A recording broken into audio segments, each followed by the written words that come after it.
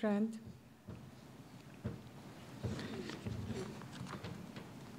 Noel, thank you for your dynamic leadership of FPA.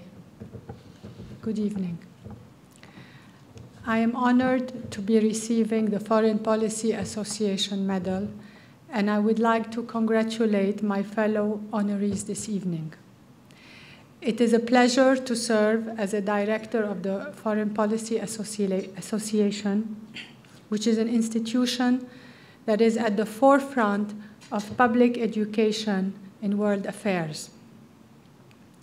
I have always respected and admired those who are engaged in changing the world for the better, rather than act as critics on the sidelines.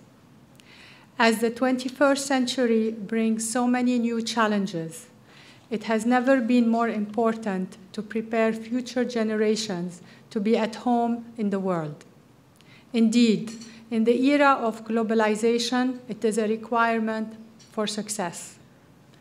In the words of H.G. Wells, life is a race between education and disaster.